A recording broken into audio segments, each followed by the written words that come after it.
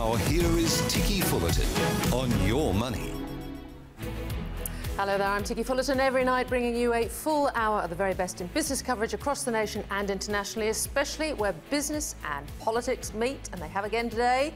Coming up, United We Stand, the Labour Party annual conference finishes up without fracas as hardliners are persuaded to keep a lid on it ahead of the federal election, and industrial relations stays light on detail, although interesting developments there. AWU Secretary Dan Walton joins us for his take on the Labour conference and Labour's policy positions.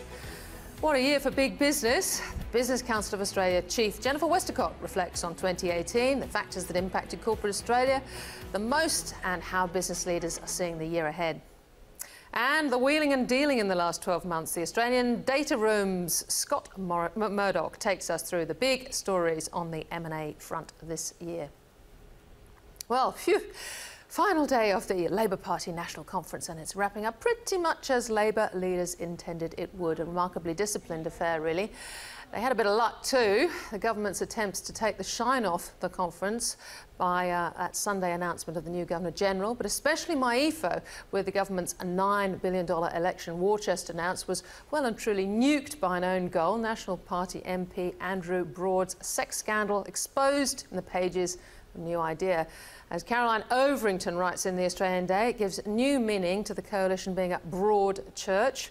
The coalition, she says, is forever going on about what a broad church they are. Broad overboard for broads abroad, she quipped. But back to Labour. Today, not one but two former Labour Prime Ministers were made, three actually, made life members, but only one of them, Kevin Rudd, turned up, with the very formidable Julia Gillard, as Kevin Rudd described her, politely declining. All part of the new unity ticket, you'd think, and the discipline that Labour has right and left are signed up to. We could hardly have a reminder of those divided years of Rudd, Gillard, Rudd, with both Bill Shorten and Labour President and World's Best Treasurer Wayne Swan on stage too. No, no. We've had our occasional disagreements, just here and there, at the margins. But you know something? We've all written our bit, and I just have a simple suggestion. Let's let history be the judge of these things. And I base that also on a pretty simple view that the values which unite us as a Labour movement, as a Labour Party and as a trade union movement are infinitely broader and bigger and greater than any single ambition which may individually divide us from time to time. And there was, of course, a moment where Kevin Rudd and Wayne Swan, who fell out big time over Bill Shorten's power grab, shook hands. It was the handshake they had to have, a united front with the potentially controversial issues of asylum seekers, the NEG and super all well aired. Excuse me. Today was the day for AIR, with a broad agreement that Labour in office would bring back penalty rates. Perhaps most concerning for business, the idea that industry-wide bargaining would be brought back not just in low-income cases, which is what the talk was in the lead-up to the conference, but wherever collective bargaining fails. Here's Shadow IR Minister Brendan O'Connor. If elected, a Shorten Labor government will improve multi-employer bargaining, particularly for those workers, so it is an effective pathway for fair outcomes.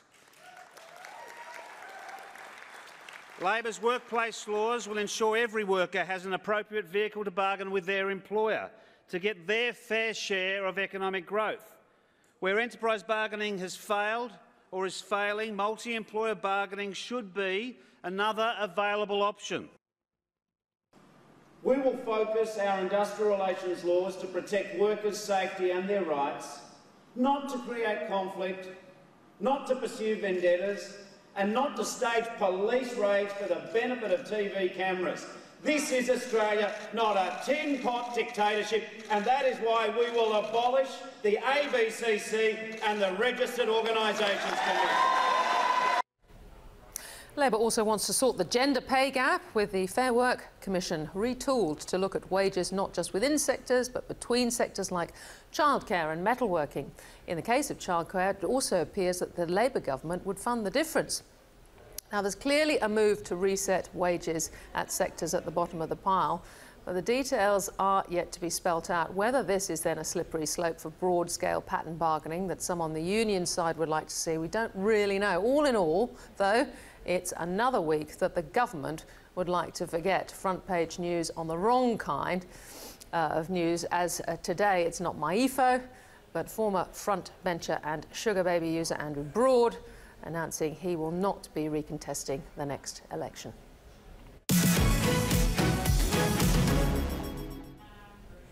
Well, first, let's kick off with some big global news. Chinese President Xi Jinping has today addressed his nation from Beijing on the 40th anniversary of China's reform and opening up.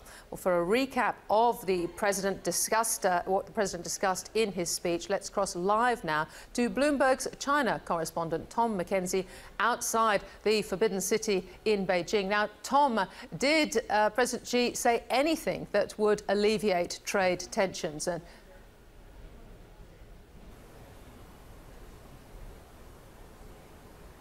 Essentially, the answer is no. There will be business leaders and investors both here in China and abroad who will be pretty disappointed that President Xi didn't use this opportunity around marking the 40th anniversary of reform and opening to push through further structural reforms or to open up additional parts of the market here to appease not just the hawks in Washington who want to see additional measures from China, but also those domestic players and companies here as well who want to see a level playing field. What we got from President Xi was a recapping of the historical impact of reform and opening over this 40-decade period, or 4-decade period, I should say, including what he said was an annual growth on average about 9.5%. He said that they have lifted the Communist Party 740 million people out of poverty. What he didn't really talk about was the private sector, the role of the private sector and the role of market forces, just fleeting mentions of those.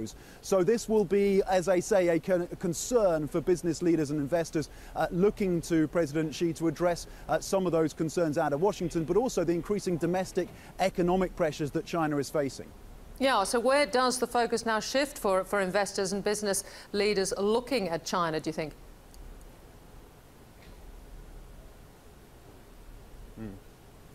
So really the focus now shifts to an annual economic meeting that takes place here in Beijing and starts on the 19th of December, wraps up on the 23rd of December.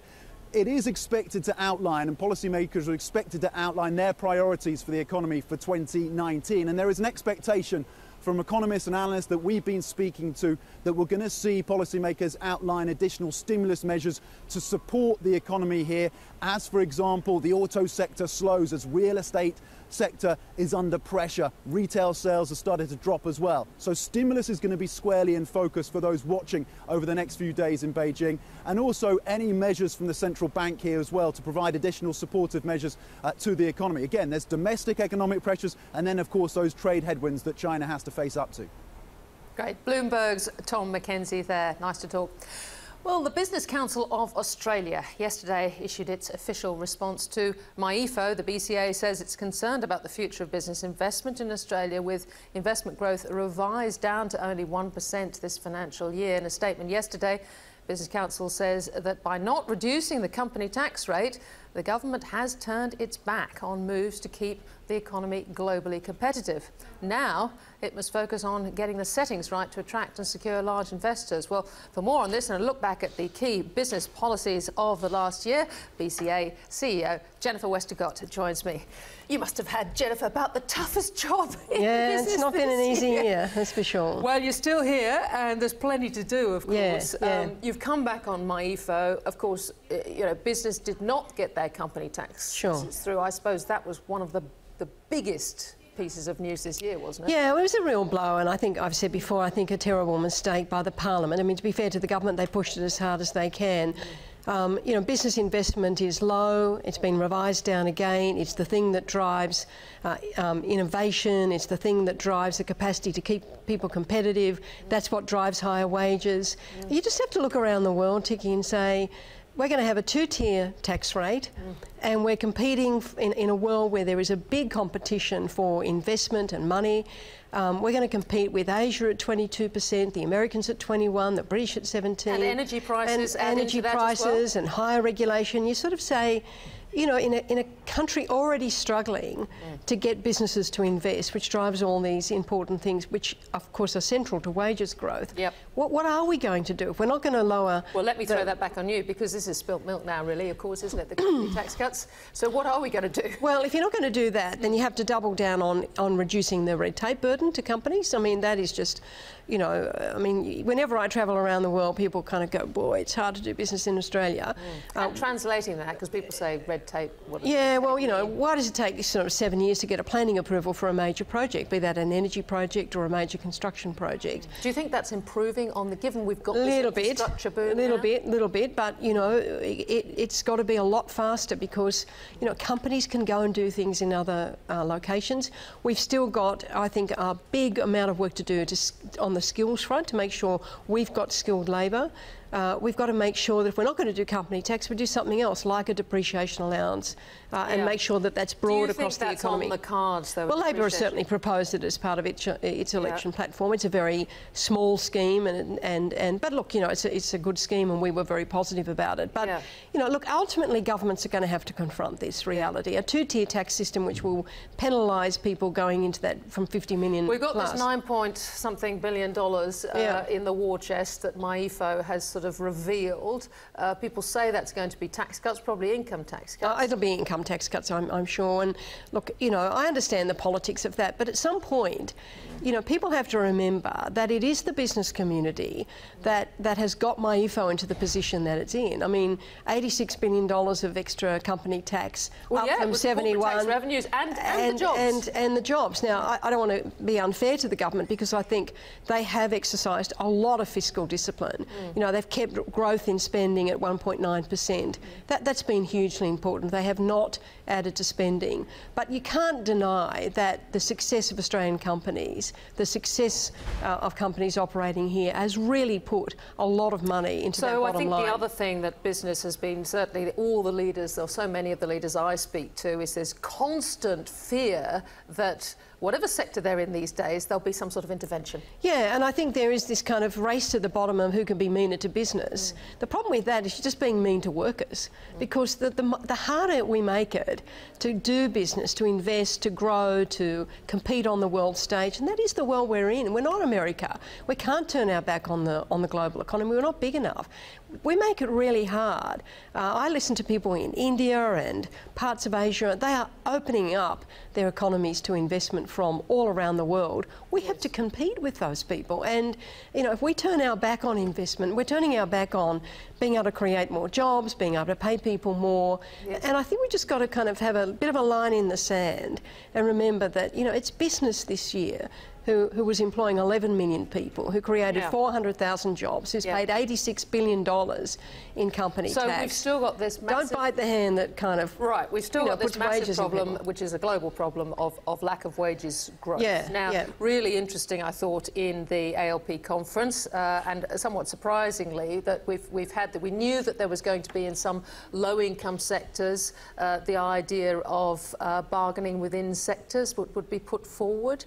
Now it looks as though, looking at what Brendan O'Connor said, they're going to have some sort of industry-wide bargaining if collective bargaining falls over. Now that's quite a development. Absolutely. I mean, this is the sort of thing where, you know, business needs some certainty here. This is not something you just say, oh, we'll sort this out in government. Let me go back to why industry bargaining is such a big issue for us, because basically you're saying that a big union in one part of the country is going to set not just the wages and conditions, but the way things are going to be done, the rostering, the training, and that's going to apply to a business in another part of the country who's in a different market, who's got a different profile. They might be in the broad industry, but they've got a different set of customers, a different set of problems.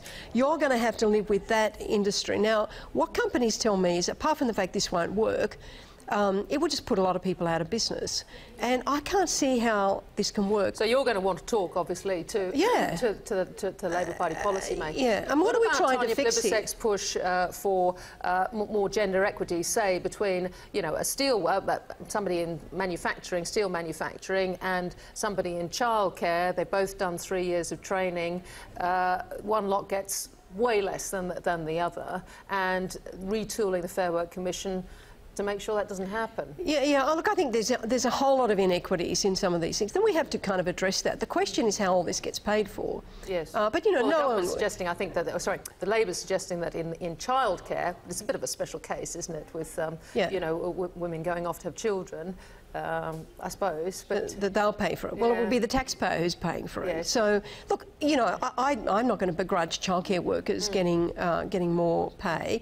You know, I think to be fair, you know, this has got to be part of a broader kind of review of because we do have the equity, the inequity problem. Yeah. And I thought it was really interesting. New Start, neither Labour nor the Liberal Party want to directly do something about New Starts. Restrictions and can jump up and down as much I'll come back to that, but I just want to finish on the wages issue and on the industrial bargaining, industry-based bargaining. We did some research recently which showed that the people whose jobs were at the highest risk of retrenchment were the people who had the least amount of change in their jobs. And so the more you make it difficult for people to sit down together in their workplace and work out how they do things more efficiently, how they adopt new technology, the more at risk those jobs will be. Now, if you've got a big union telling a small company or a mid-sized or a large company in another part of the economy, sorry guys, this is is how it's going to be, irrespective of your circumstances. How on earth is that going to work in a way that doesn't kind of actually put more jobs at risk? And I mean, we've got a system that Labor created, an enterprise bargaining system that's worked very well, that's driven productivity, it's driven higher wages. You know, we've got an independent umpire. What are we going to say? You know, that an EBA is approved and someone doesn't like it, so now everyone's going to be on that. All right, That's well, not I'm going to sure work. Business will be back at Chris Bow and ask you what do you now, can I come back to New Start? Yes. I mean, this is the issue with this discussion about inequality. So, to me, it's you know, if you kind of say the Productivity Commission says all income groups have been have got better off. Yes. But that doesn't make it better for people who are doing it tough, of course. But we've got this false class war, this abstract conversation about the technical measure of inequality, when what we should be doing is doubling down on the people who are really doing it tough. Now, the people so we need to do something about New Start. Absolutely. There are 23,000 people on New Start who've been on it for 10 years. Now, so what are the politicians doing? Why aren't we fixing that? I mean, the allowance for single people is very low. It's inadequate. It doesn't need an inquiry, it needs fixing. All right. Briefly, you know, we've got, I think it's acknowledged now, both sides of both the coalition and Labor. There are people who just hate business on both sides and want to intervene, and there are people who are open to talking to business. I mean, we used to think of it the Wayne Swan class warfare, but equally now we've got down interventionists on both sides. Would you agree with that? Oh, absolutely. And I think this is a real danger signal because, as I said, you know, we want that $86 billion of tax to pay. We want business to create those 400,000 jobs and another 400,000 and another 400,000. We want them to invest, but if we keep sending a signal, no matter who's in government, that Australia is too hard to do business in, there are lots of places where people can do it. So finally, how does the big end of town see us? Is this a line in the sand now? Is this the low point? Or are we going to have to wait for Hayne on February the 1st to just really regroup after that? I mean, when we think we've got 2 AGMs or bank AGMs this week, we've got probably two strikes all up on the remuneration report. We've got to think about this, don't we? Absolutely. I think there is a line in the sand now because, you know, we want, you know, this is not about people sitting around board tables. This is about the 11 million people who work in a business. This is about, you know, the people whose superannuation depends on a business to succeed. This is about every Australian's future.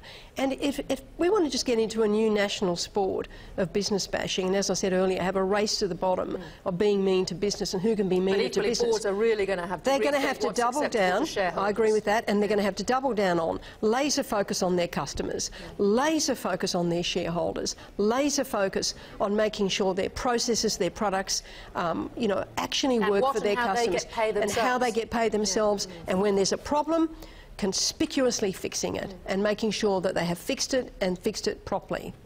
Jennifer Westacott, a very big job this year, and I'm sure you've got another one next year. Absolutely. Thank you very much. You're welcome. Happy Christmas. Yes, you too.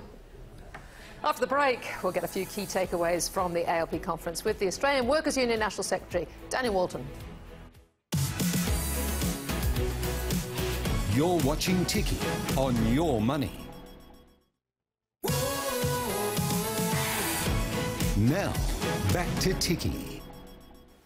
Welcome back, and welcome back to National Politics. Well, Nationals MP Andrew Broad has confirmed he won't be contesting his seat next election after allegations the married MP met up with a woman of a sugar daddy website. Sky News political reporter Annalise Nielsen joins me live from Canberra.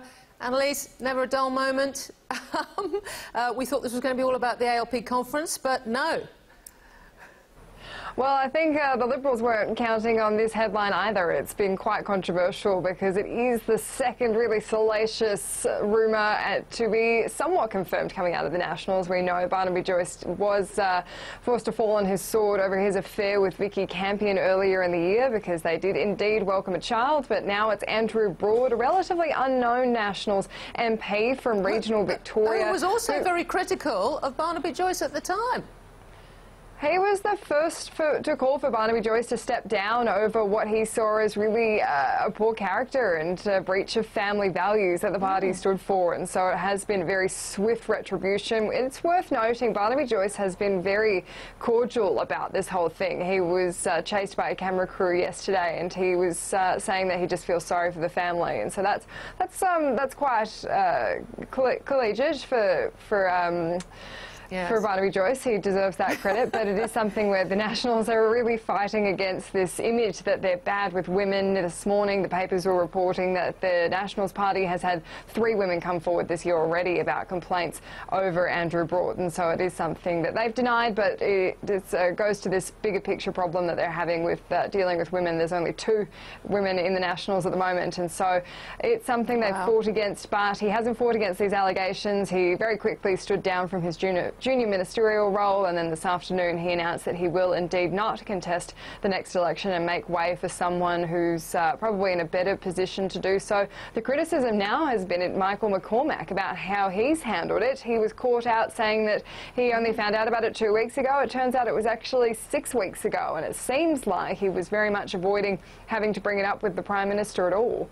Right, OK. Michael has acted here entirely appropriately. My understanding is that Michael had very scant information a few weeks ago about the circumstances involved here, and they obviously didn't meet a threshold to take any further action apart from what Michael has said, asking or advising Andrew to refer to some of the matters to police, which had been done. Now, Ticky, this is all just more fodder for the opposition in particular. The Liberals were furious that they lost their big headline announcement from MYEFO yesterday and about that big budget surplus that they're going to deliver. But I did want to show you what one Liberal MP had to say, Michelle Rowland. I think she really hit the nail on the head about the ongoing frustration that many are having with a bit of the chaos within the Nationals Party. Well, he was very fond of quoting Billy Graham on occasion. But look, let's not sugarcoat this. It's a very sticky situation. So we await to see what's happening, but in the meantime, questions are being asked about who knew what when. And now we have these allegations of public funds being used or misused. Who knew what when was the AFP involved and why? Quite frankly, I don't know where people get the time to do this sort of thing. Annalise, as if there needed to be anything else, there was yet another story, another raid. A raid indeed in Sydney and on Sussex Street at the Labor Party headquarters. The Labor Party has now confirmed that that was an ICAC raid, and it's in relation to a 2015 fundraiser done with Chinese counterparts looking for donations from the Labor Party there. That's all the details they've given us so far, but we know that was a tumultuous time for the Labor Party with some of their funding arrangements, in particular with their arrangements with the Chinese, and so this is likely a continuation of that, but we haven't got any more information. Some of the other discussions that are happening is apparently they knew that this raid was going to happen today, and so they were bracing for it. We've had some discussions about whether that would be necessarily normal procedure or not, but it seems like this is just the start of what's going to be another very difficult chapter for the Labor Party dealing with ICAC. Yeah, well, indeed. But sorry, we're a slight nick for the ALP today, but really most of the mud seemed to stick with the government. Annalise Nielsen, thank you very much for joining us. Well, let's head back to the ALP conference. One up-and-coming delegate in attendance at the conference this week was the Australian Workers' Union National Secretary, Daniel Walton. I spoke to him earlier this morning, I should mention, just ahead of all the stuff that we've been hearing about on IR. So earlier this morning in Adelaide, just ahead of the proceedings.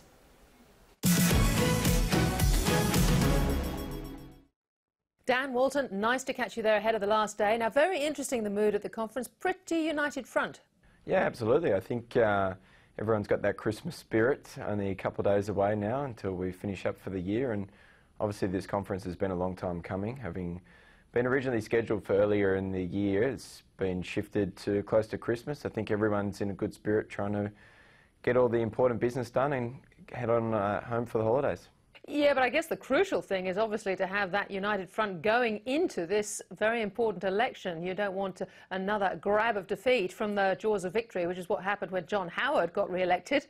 Yeah, well, I think that's absolutely right. I think everyone's united for one purpose, and Bill Shorten and a lot of the team have spoken heavily about stability over the last couple of days, and I think that's shone through. I think there's a really unified bunch of people.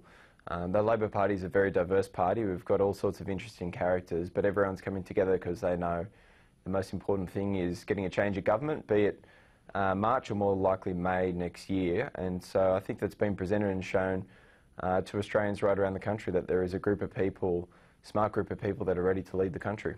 OK, so let's go through some of the policies. There was a push for industry-wide bargaining on the IR front. Where is this ending up?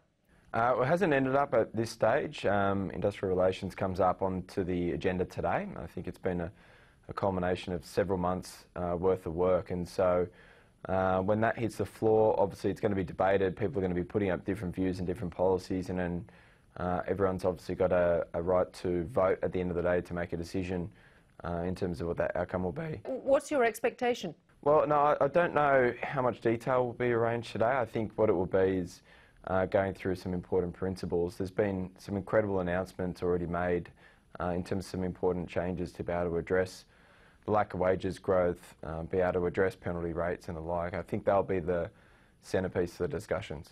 Yeah, so you're expecting the party then to support bringing back penalty rates?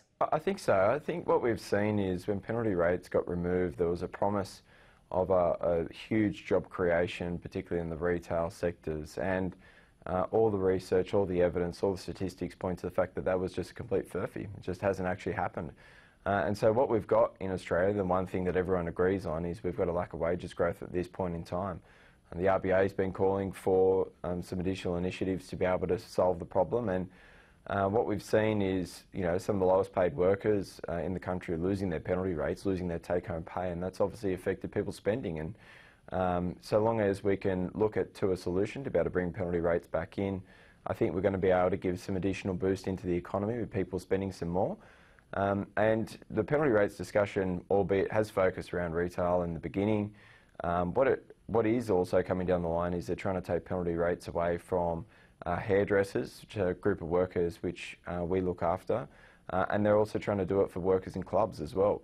So you don't buy the small business argument that it makes a huge difference to the growth in small business and further employment? Well, there's been no evidence to support the cut in penalty rates as being a job creator, and that was one of the biggest arguments that was put forward. It hasn't been going for very long. No, it hasn't been going for too long, but it's enough time for the statisticians to be able to go through to do their work, to be able to produce the reports as to whether or not there's been additional jobs created. And, you know, particularly the big employers, be it Coles and Woolworths, you know, there were significant promises made in terms of additional jobs created, and that just has not stacked up. OK, look, another thing that must please you and your members is the position that Labor has come to on emissions-intensive trade-exposed industry post the agreement in Poland. Well, I think one of the big difficulties for our members is we are a heavy manufacturing union, but we're also a union that operates in the resources sector, and so our members are the people that extract the gas, our members are the people that extract metalliferous mining, iron ore, but our members are also the people at the end of that value chain, so the people in the steelworks, the aluminium smelters, the glassworks, and they rely upon cheap energy, they rely upon baseload power to fuel their businesses going forward. And so For us, for our union, for the Australian Workers Union, we are massively leveraged to make sure that we get a good solution on energy. But what we've seen above all else is that companies are crying out for some stability.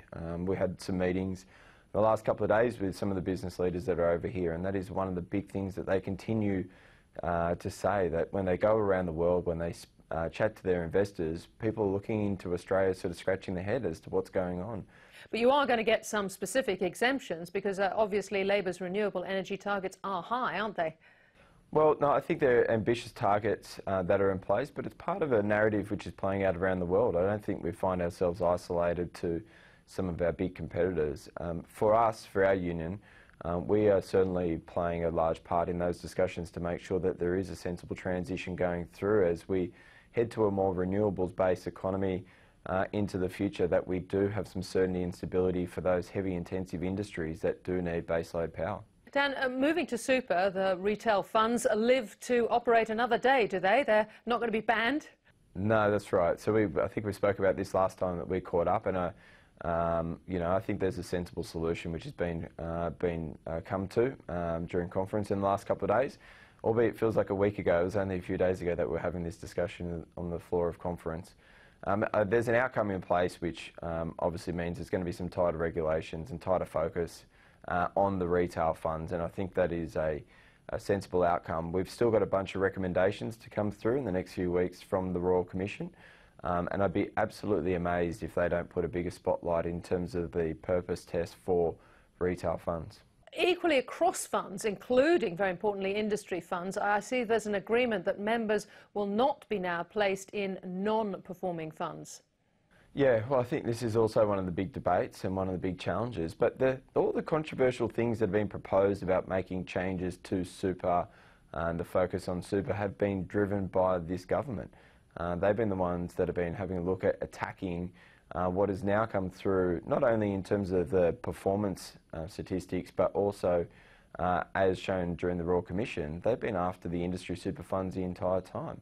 And they've come through in glowing lights, and they come through... Yeah, sure, but the Productivity Commission, I think, points out that there were a fair number of non-performing industry funds as well. So presumably this was quite an important motion to get through, that members would no longer be placed in those non-performing funds.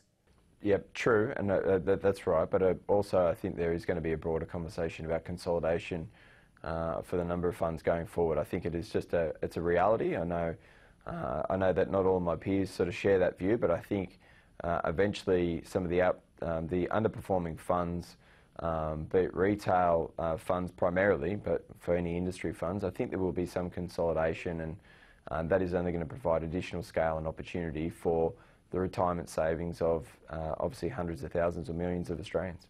Yes, and no fast tracking of compulsory super from 9.5% to 12% contribution. Presumably that's just practical. I mean, that would go down like a lead balloon in the electorate, given the slow wages growth at the moment. Yeah, I think so, and you know, I don't know if he's underestimated or not, but Chris Bowen plays an absolutely amazing role inside the party, and has got a real sort of tight rein on expenditure across the board, and a few people have been up on stage talking about that in terms of trying to get additional funds out for various initiatives and various projects. Chris has done a very, very good job in making sure that we've got a balanced budget, and we've got a fantastic suite of initiatives going forward into the election, and super and the raises into the super guarantee was one of them. And ideally, you know, I think everyone agrees that it has to come up. I think the party entirely agrees that that needs to come up in terms of its percentage points, but it's really a matter of timing, and that's obviously what we've decided on. And timing, as you say, is everything, and the importance of a united front ahead of the election. But the left have been disciplined. Just look at the refugee policy. I mean, Bill Shorten didn't even mention asylum seekers in his own speech, and there seems to be some sort of agreement there now that you've done to take more refugees. The left's ambitions have been cut back there. Well, there's been a lot of contentious issues put up, and I think one of the best things about the Australian Labor Party is we're a very open and democratic party, and you know, we have the media. But well, not always. I mean, you weren't when Kevin Rudd did his Labor conference previously. Couldn't vote, I don't think. Well, I can't actually remember that, Ticky. So, but we've had over the last couple of days, we've had obviously a significant number of votes taking place on the floor. We've dealt with a lot of controversial issues. There's been a lot of people disappointed with some of the outcomes. We've had a bunch of crazy protesters storming the stage to kick us off.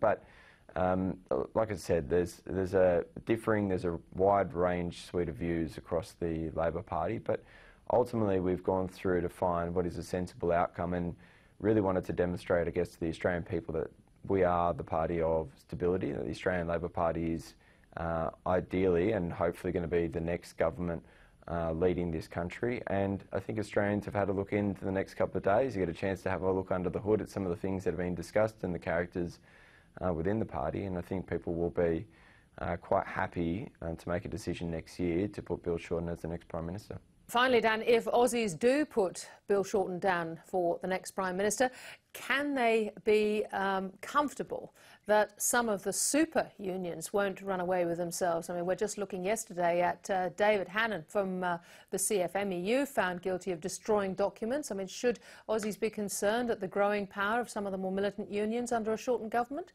No, not at all. I don't think anyone should be concerned. I think the reality where things sit at the moment is obviously, if you look in terms of a lot of the different measures around the number of days of lost to industrial action, if you have a look in terms of union density across a lot of issues, I think it is overplayed and often, you know, obviously beaten up quite a bit in the media and the public eye. I think, like I said before, I think there is a lot of smart people sitting around the table at the moment wanting to make sure that we've got the right policies in place, the right ideas in place to make sure that we do help ordinary Australians in terms of lifting their wages to be able to solve this lack of wages growth problem. We've got to tackle the issues in terms of inequality, with inequality at all-time highs. And these are some of the discussions that are being had at this point in time. I'm certainly not concerned in terms of any sort of crazy actions or activities that are going to be playing out. I think everyone understands that we want to make sure that not only is Bill Shorten elected at the next election, but he is there in place for a long period of time, and that means that people need to act responsibly and be sensible all the way through into the election and beyond. Dan Walton, well, it sure does look like a pretty disciplined conference. Thanks so much for joining us there. Thanks so much, Ticky. Interesting place, the AWU. Daniel Walton, and before him Paul Howes, and before him Bill Shorten. So watch Dan Walton. After the break, we'll get the latest on the Goldman Sachs 1MDB scandal, plus a wrap of the year for the mergers and acquisitions space. The Australian Scott Murdoch up next. This is Ticky on Your Money, covering the big business stories.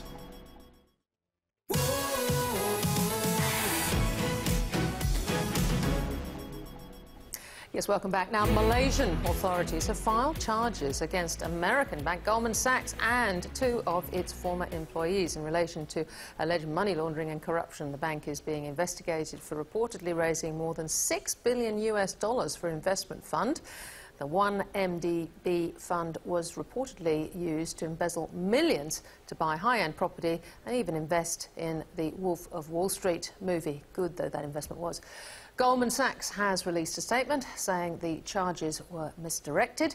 Malaysia's former Prime Minister, Najib Razak, has been charged with corruption over the fund, and all the way to the top. Well, for more on this story and later a wrap on the biggest mergers and acquisitions of the year, the Australian's data and reporter Scott Murdoch joins me live at the desk.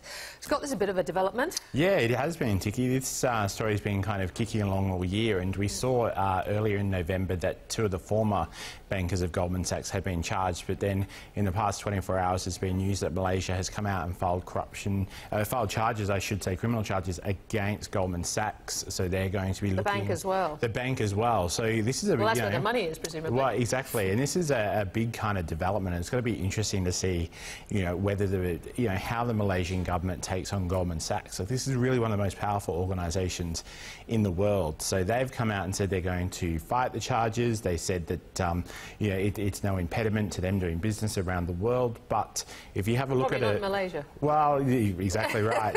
You've got to have a look at some of the numbers involved in this are pretty incredible. There's talk about they're looking for fines up to $2 billion. We know Goldman Sachs earned about $600 million in terms of the transactions. Now, they're denying everything? Any wrongdoing? Or? Yeah, that definitely does seem to be the case. There's a pretty strongly worded statement from Goldman Sachs out of New York last night saying, well, we were in, we had no idea that these funds were allegedly being used for the kind of activities that the Malaysian authorities are saying they've done. And like I said, they're a pretty aggressive organisation, so they're not going to take this down, take this too easily, I would think. Well, Scott Murdoch, let's go to the year that was in M&A, because it's a huge year, and it's a year of two halves, you reckon? Yeah, it definitely is. I was having a look at some figures just before. So far this year there's been $162 billion worth of M&A in Australia. That's up from $118 billion last year. Of course, the biggest deal in that was Westfield. We saw that merger or takeover of sorts from Unibail, but, I mean, brilliantly executed by the Lowies, you'd have to say, wouldn't you? Wow. Is it? We'll see. Oh, really? Well, the fact that they did call the top of this, they have everyone saying they've called the top of the cycle, they've moved out of it now. Look, they've got an amazing deal out of it. So, but as you say, I think it's a little bit of the two halves. You've got the big deals which have managed to get done, but also too there's some pretty mega deals that bankers who've been working on these for a very long time hoped they would have got done, and they haven't got done. And of course, that's APA and CKI that we saw last month get kiboshed by the Treasurer. Well, that was Kevin Gallagher, wasn't it? Yeah. And the board. And the board. Yeah. So that oh, sorry. No. I've thrown you. Of course, there. CKI knocked back by that was Mick McCormack. Yes, yeah. So, that deal worth $13 billion that Josh Frydenberg put hammered that down. And then also before that, getting back to Kevin Gallagher with Santos, the bid from Harbour worth 14.4. So there's nearly $30 billion in two deals which haven't gone ahead this year. So you've got the big ones which have gone ahead and gone well versus those two which haven't. We've also had a really interesting sort of structure where private equity have joined up with industry super. Yeah, exactly. That's going to be interesting. There's going to be an interesting trend, I think, Ticky, to watch going into 2019. You think a bit more of it? Well, that's what people say. The super funds have got a lot of money to spend. Private equity has a lot of money to spend. If you put those two together, then that's a powerful combination, of course. But you think Labor's sort of industry super with right-wing private equity? Sort of I know, but still, I think it's going to come down to the fact that if they can win deals, they're going to keep on doing that. And there hasn't been a lot of criticism of the fact that, and you're referring to Oz Super teaming up with BGH first in its bid for HealthScope, but then also Navitas as well. But there's been no real criticism of that. And I was having an interesting conversation with the bank the other day, and he was saying, well, I can't believe there hasn't been more criticism. The super funds are tying themselves up. They're getting themselves in positions where they have to say no. Very difficult. Have to make making it really hard. But in terms of the super funds, there's not a lot of ways that they can be criticised. There's no AGMs. They've got a lot of members. The members can say we're not happy, but the super funds can still do it anyway. So in terms of transparency, there's not a great deal. Well, that's a work in progress, isn't it, HealthScope? We've got two other live deals. Yeah, so you've got Lion Drinks and Dairy, which are out there at the moment. Their first round bids closed last week, and there's talk that private equity is interested there. There are also some industry buyers in there, so Coca-Cola's having a look at it. The likes of Freedom Foods has been touted. The usual private equity names like KKR and PEP. Then also at the end of this week, just before everyone breaks for the holidays, the first round bids for Arnott's is due. So we know that Campbell's Soup is looking to sell that. It's got its own problems. I remember when they bought it. That's how far you go back, Ticky. Yes. So they've got their own problems in the US, so they think if they can carve out the Australian business here, and there's talk that that's going to be worth like $2 to $3 billion. That's a big size deal that the market has to swallow next year. And one very big deal that, again, people thought David Teo was very clever with his timings, his selling. Or merging with Vodafone, TPG and Vodafone. Yeah. But we've now seen the regulator sort of voice a bit of concern about this. Yeah, that was interesting. For those two to go together, that was going to create a big market force. Well, the number three player. Yeah, the number three player. I saw some figures, $15 billion merger. The ACCC has come out and raised some issues. I think a firmer decision is due by March next year. Speaking to people in the market, they're still confident this is going to go ahead. Now, whether it does or not in its current form, you would think they would be looking to try and make some concessions. I know, when bankers and advisors are working on these kind of deals, they want to get them done because, of course, they don't pay it if they don't get done. So you'd have to think they would be in there trying to come to some sort of arrangement. One lot of advisors who would have done all right is BHP and Shale. Yep. They did actually get it away? They did get that away. That was one that took a very long time, and you know, the sale price of $10 billion sounds good, you know, headline number, but look how much BHP had pumped into that.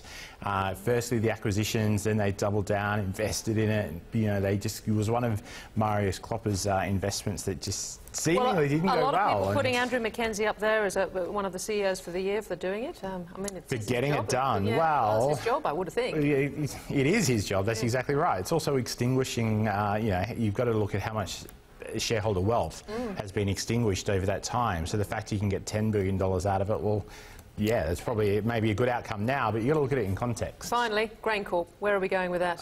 One of my favourite stories at the moment, Ticky. So you've got the due diligence is underway. The consortium is in there at the moment, long-term asset partners. They'll probably be in there for about 4 weeks to 6 weeks. Crash Craddock and Tony Shepherd? Yeah, exactly right. Now, that's a combination. But again, there's no details. This is what I find amazing. So they've been allowed due diligence. Perpetual, I was told, pushed GrainCorp into setting up a data room. Yeah. No one knows what this bid is worth. We know, how this bid is made up. We know they're taking like a $3 billion loan from Goldman Sachs. Look at the price of that. You know, and we're dealing with a major piece of national infrastructure here that is, you know, so important to not only Australia's food, not only to exports, but Australia's food production. Yes. So it wasn't allowed to be sold to well, the exactly right. So, when that was the case. All right. Well, that is a work in progress. Lots to think about trailing into New Year as well. Scott Murdoch, happy Christmas. Thank you so much for joining us. Thanks, Ticky. OK, after the break, the ASX taking a slide amid a global sell-off of markets. We'll get some market analysis with InvestSmart's Evan Lucas next.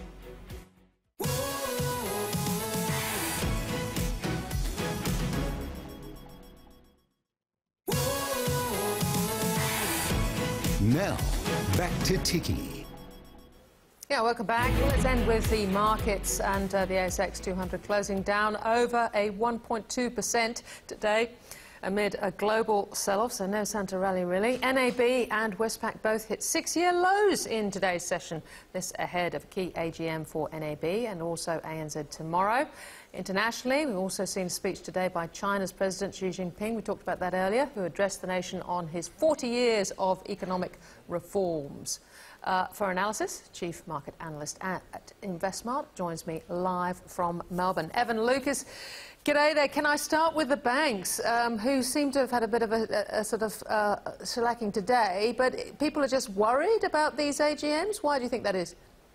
No, I think it's more than that, Ticky. I think it's sort of the spread out from what we've been seeing globally. So the whole bank movement at the moment is a spread out of credit issues, not just here in Australia, but credit issues globally. What happened on Thursday around the Fed, there's certainly a lot of movements going in those sort of corporate debt markets as well. All of that is sort of culminating to why banks are under real pressure. It's not just an Australian issue either. So if you look into Europe and you look at the Stock 600, their 48 listed banks over there are having one of their worst years in the post-GFC world. They're down as much as 27% as a group. If you look into the States as well, I know you were talking about before the break with Goldman Sachs, but if you put in all the big 5 major US banks, they too are suffering one of their worst years they've had all year. So it's not just around what's going on here. However, let's have a look, and particularly looking on screen, the ANZ number today is really interesting. So there is this suggestion that there is sort of largest exposure to New Zealand, but also the fact that they've seen a pop-up in coal in their overexposure is not great. That was interesting today.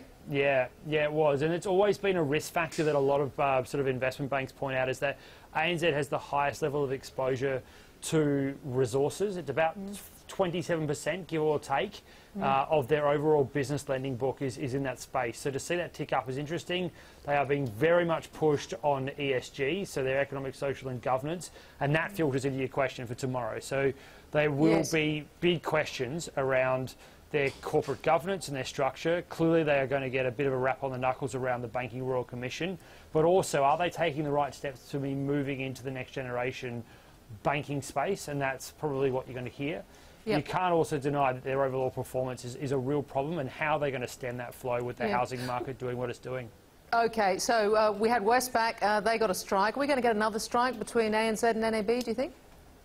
Mate, look, if I was going to put one between either of them, it's NAB. NAB would be more likely the one that I would probably single out that would probably get that strike. And what do you make of CEO Andrew Thorburn taking a couple of months out?